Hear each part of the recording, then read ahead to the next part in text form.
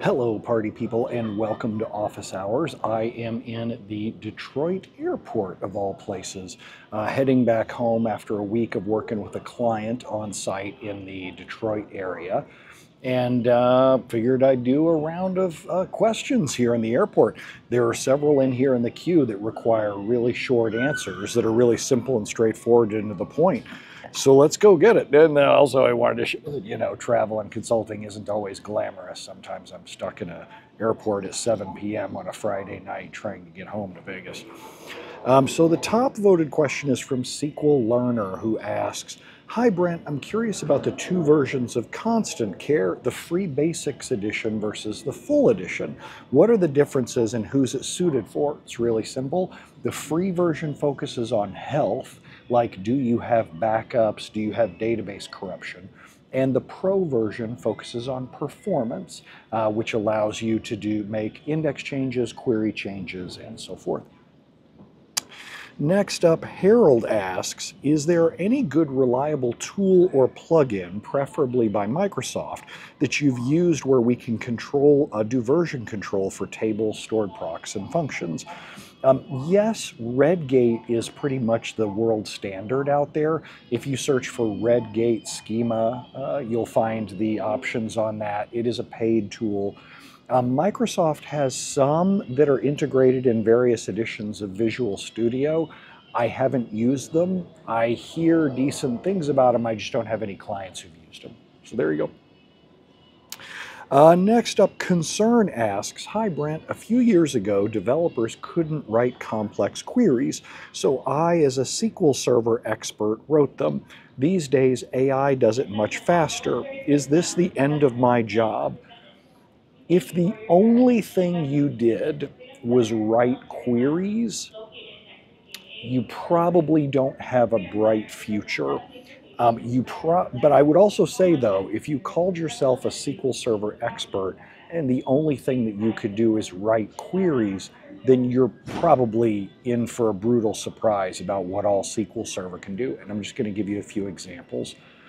If you call yourself an expert, you should be able to design indexes, tune indexes, interpret weight stats, make server-level performance improvements, pick the right isolation levels, pick the right compatibility levels, do performance monitoring, and more. So careful there with the calling it an expert. I'll give you an example this week. So I was on site at a client. They actually used ChatGPT to design a new database infrastructure, to design the new tables and views and so forth. And they brought me in because they were like, okay, ChatGPT gave us a quick first idea.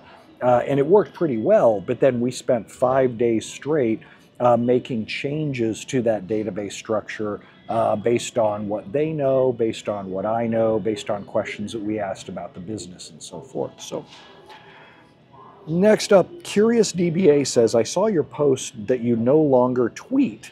What prompted this decision?" 2 words, Elon Musk. I do not condone anything that bozo does. So that's the end of that. JrDBA says, "Hi Brent, you often say to document your planned and unplanned failovers with screenshots so that any admin can do it. What's the best way you've seen teams keep all that DBA documentation organized and versioned? Google Docs. Google Docs is so good at what I would call multiplayer word processing, that lots of people can work in a document at the same time. Also works really well for live troubleshooting and outage, because everybody can write their notes about the troubleshooting that they're doing, and then a project manager or team lead can watch that Google Doc and summarize it for stakeholders rather than getting everybody involved to stop what they're doing and talk about it. Next up, MyTeaGotCold says, "I have databases in read-only mode, so why do the sizes of differential backups change?" I think one of two things is probably happening. Somebody's probably taking it out of read-only mode and making changes to it, which is entirely possible. Like anybody can, I say anybody with sysadmin level permissions can pop it in and out of read-only. The other might be that the size is so inconsequential, like that SQL Server is just tracking the version number perhaps, and that I wouldn't worry about it. So I guess it's one of those two extremes. There might be other answers, but those are the two I would immediately think of. Next, Dopinder says we are forced to use linked servers due to architecture decisions made years ago.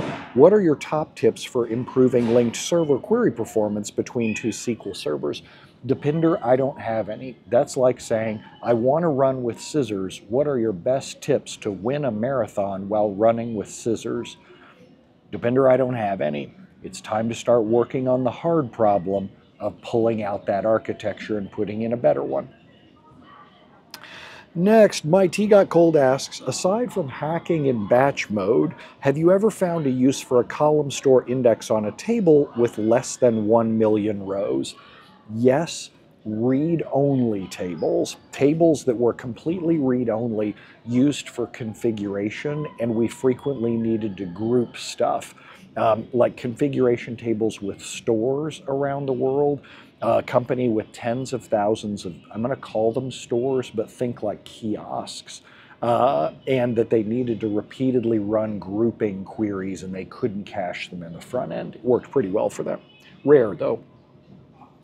NotATempDB asks, on a brand new database, what are the reasons to use a collation other than a default?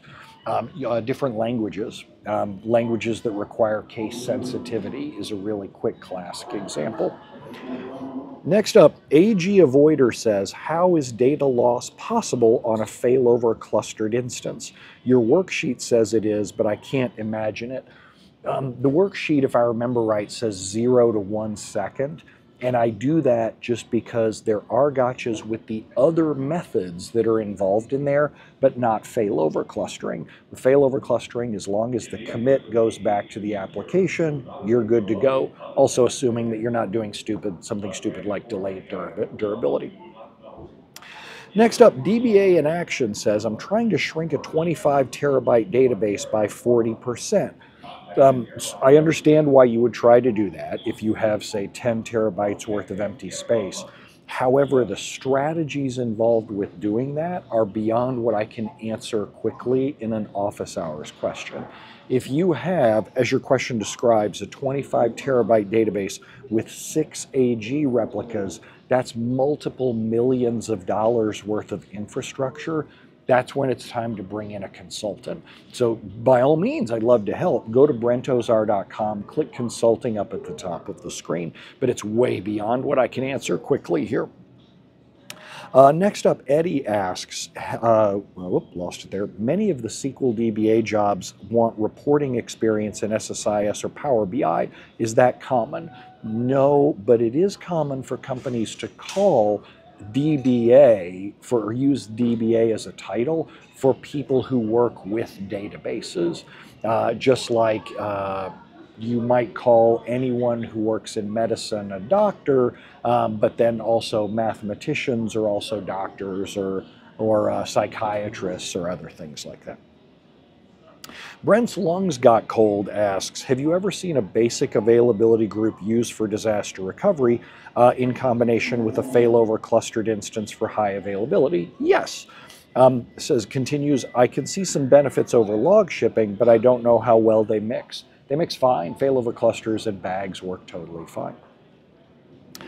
Next up, Mike says, are there professional associations for people working with databases, specifically SQL Server and or the Azure SQL stack? Not that I'm aware of, not professional associations.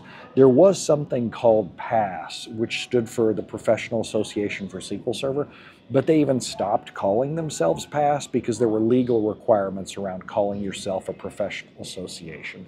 I'm not aware of any. I am aware of professional associations for people who work with databases, period, like any stack, but not what you're describing. Next up, KyleDevDBA says, in a recent office hours, you mentioned that you run LLMs locally. What has been your experience with the performance of these models?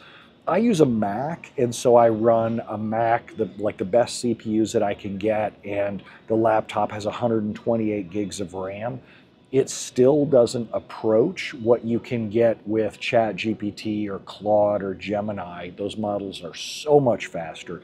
But I use local models in the cases where I'm working with client stuff, and the client agrees that I'm allowed to use an LLM, but I'm not allowed to use a corporate LLM where their data may get used for training, or that I can't guarantee it won't get used for training. So in those cases, I don't really care about performance. I'm doing it for things like, can you rewrite this code for me while I go and get some coffee? The performance is, if it saves me 20 minutes of manual labor by redoing something while I'm on a coffee break or in the background doing other tasks, then I'm totally fine with it. Let's see here. Next up, Mike says, I've got a shared system that supports multiple clients. When I import data from one client, that often causes us to need to rerun statistics affecting other clients. What's your take on partitioning by client ID and then only updating stats by those tables by a specific client ID? Unfortunately, it doesn't work that way. You can update stats at the partition level, but that doesn't affect, last time I looked, which was like 10 years ago, doesn't affect the stats that are used, the 200 histogram bucket stats for the entire table. So what I would question is, if you're importing data for a client, do you really expect stats to be perfectly accurate across the entire table as soon as you're done importing data? That's not really realistic, unfortunately. If you do want that badly, you're going to want to look at partitioned views rather than partitioned tables. It's a feature that doesn't get a lot of massive appeal because it hasn't changed since SQL Server 2000, but it achieves exactly what you're looking for because you're able to set up stats on each table, which gets you much more statistics histogram buckets. Bandhu asks, what's your opinion of the new native support for JSON in SQL Server 2025? It literally just shipped 2 days ago, like the previews just shipped 2 days ago. It's not very well documented, and I don't have any clients who need it.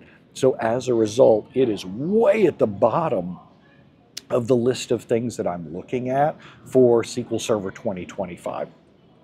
I'm focused on the things that have much more widespread appeal, things like the changes to parameter-sensitive plan optimization, optional parameter plan optimization, features like that. Next up, Cam asks, hi Brent, my friend has a table that acts as a cache with a 1-hour lifetime. Expired data is removed frequently. In testing, they see frequent stats updates causing bad performance. External caching is on the roadmap. Any tips in the meantime? Sure, disable automatic stats updates. With a cache, you're generally saying, here's a key, give me a value, and you're just expecting one row to return. In that case, you don't really need accurate stats. Stats from any point should give you estimates of one row. If you're doing something more complex than that, where you think you need accurate stats and you're returning multiple rows, that's probably not a cache. You're probably doing something else. There's nothing wrong with that. I would just need a whole lot more background information on what you're trying to do, because it wouldn't be caching. Caching is key value type stuff. Next up, Accidental DBA says, general best practice question. I'm returning one record with the sorting done on SQL Server. Should I do the sorting on SQL Server, or should I push 1,000 rows down to the app and have the app sort to get the final record? My query plans for testing only show a very minor difference, with the C# sort being slightly better. Sounds like you answered the question there, my friend. Sounded like you did testing and you know which one is better. So the good news is you did testing. The bad news is you're asking someone else to do work for you after you already did the testing. The real answer is the friends we made along the way, and I am not your friend. Ricardo says, Ricardo asks, what are the signs to look for when it's time to find a new job? In my personal experience, by the time I've even asked myself the question, should I look for a new job? That means that means that I was well past the time when I should have looked for a new job. It's really hard in this economy because there are a lot of problems getting jobs. There are lots of layoffs happening everywhere. So the time to look for a new job is when you have a job, but you're not happy. You still are at least successfully employed. Go start passively looking now while you're still getting a paycheck. Because once you stop getting a paycheck, like if you get fired, it is going to be way harder to find your next job. DW King says, hi Brent, yourself and many others mentioned that Fabric isn't production ready and it has many issues. What would you recommend for a company setting up a new data warehouse from scratch in 2025? Man, I really wish there was a one-line answer for everyone to use product X when you're building a data warehouse. But building a data warehouse is a multi-year project that usually involves millions of dollars worth of labor and expenses. You don't want a quick one-line answer for that. You want to hire in a consultant who does that kind of work. To be clear, I do not. But there are plenty of companies that do specialize in those kinds of implementations. Contact a few of those companies and start to hire them for advising you along that journey. Let's see here. Next up, Devin says, what are your pros and cons on working on a team of DBAs versus working as a lone DBA, and which did you prefer? When you want to learn, work around other people, especially other people who are sharper than you and who can teach you things. When you feel like you're done learning and you don't enjoy working with other people, then being a lone DBA can be more effective because you're able to get more done quickly without having anybody else in the way. I think I prefer working on a team of DBAs because I love to learn. Oh man, I love watching how other people do stuff. It inspires me to be more creative and more, think more out of the box. So by far and away, I think that's my favorite. And then we have two others. The two others are kind of professional development type questions. And because we've been going for quite a while, I'm going to stop here. And I have about 20 minutes before my flight board, so just enough time to go hit the restrooms. It's always nicer to hit the restrooms before you go get on the plane instead of having to pee in that tiny little cabinet at like 25,000 feet. So I'm off to fly back home from Detroit to Las Vegas. Thankfully, it's a non-stop flight, and I'm settled in on first class. So I will see y'all on the next office hours. Adios.